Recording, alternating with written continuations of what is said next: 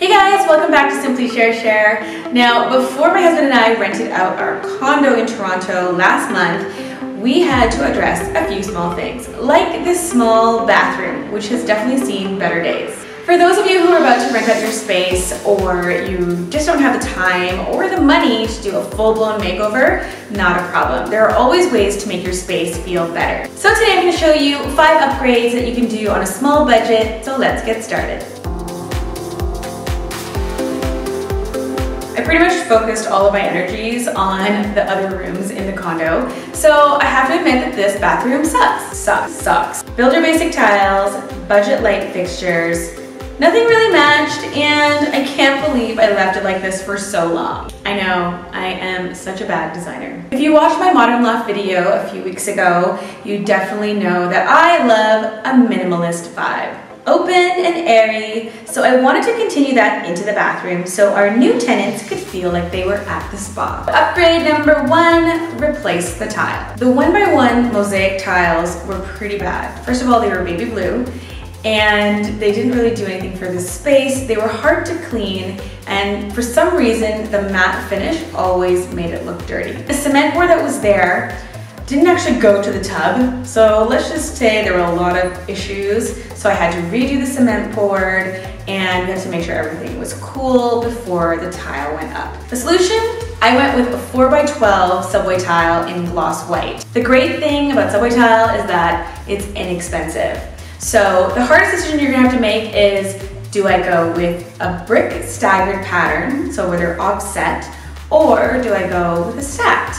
And I went with stacked because it actually saves on the amount of cuts that my contractor had to do, and you don't get as much waste. So overall, I spent about $300 on the tile, just in terms of materials, and then it was another $500 for supplies. Upgrade number 2, switch up the handheld shower fixture. The existing handheld shower fixture was just meh, okay. It had 3 settings, and I didn't really enjoy the whole shower experience. And for $120, I found this awesome fixture that had a handheld shower with so many settings. It fit into a larger ring, so you could actually feel like you had a rain-head shower.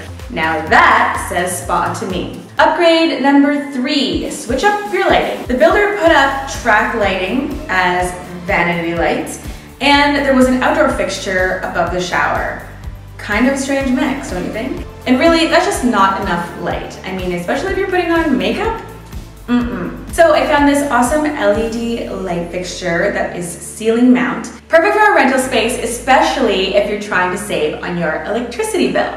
And the light reflects off the tile to make the shower area feel huge. Over the vanity, we took out the track lighting, and I found this inexpensive ceiling fixture from IKEA that I used as a wall light. Each light can be moved to be directed down onto the vanity, or you can face it up to the ceiling if you like, and it gives you the option of just switching up the looks. Now that I've started to introduce a few more rectangular and square shapes into the design, the frameless mirror looks 10 times better. Upgrade number 4, switch up your accessories. My idea for this modern spa look really emphasized repetition. So I used bath accessories like the soap pump and tray that had clean lines, and the translucent finish doesn't take up too much visual space on the countertop. And last but not least, upgrade number 5. With all these hard lines, you need to add some softness. So everything in the room is open and airy, but I wanted to add some drama. So I hung this block print geometric shower curtain, black and white, kind of edgy,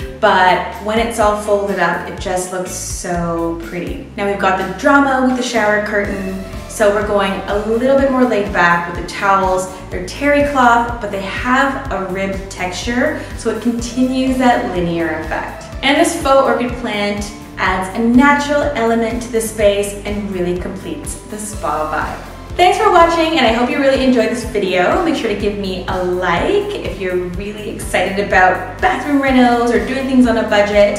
And of course, leave me comments. I really love hearing what you have to say, sharing how you're also working on your own renos. And of course, if you haven't already, make sure to subscribe to Simply Share Share. I'll be back next week with a brand new video, so I hope you have a great week.